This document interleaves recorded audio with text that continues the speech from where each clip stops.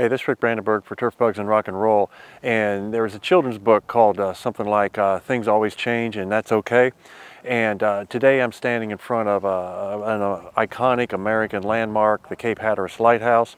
And one thing we know in the turfgrass profession, that things do change over time. They always have changed, they always will change as far as management practices, pest problems, all that sort of thing. In my career, I've seen a lot of changes in the pests we have to deal with.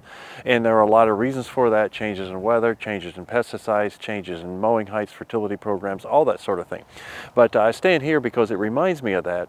Back in 1870, this lighthouse was built, all 200 feet and 6,000 tons of it, and it was located 1,500 feet from the ocean.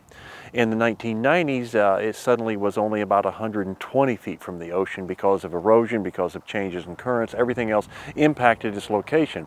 And even though the design and engineering of its foundation was remarkable for the 1870s, it had to be relocated.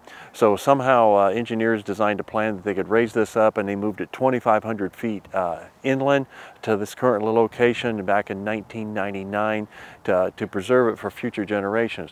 But this change that we saw, it's a change that's been happening, and it happens in nature, and we see the same thing in turfgrass management.